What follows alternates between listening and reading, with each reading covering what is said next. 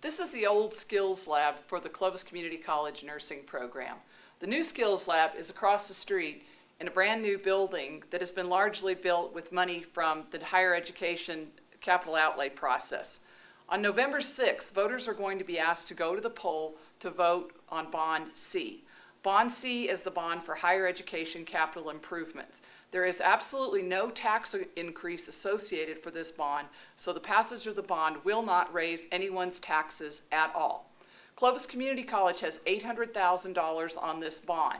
The $800,000 will be used to renovate existing spaces like this, to build a larger classroom within our building, to add computer labs, to add newer, more state-of-the-art classrooms so that our students and also our community members will have more modern, up-to-date facilities to be able to use.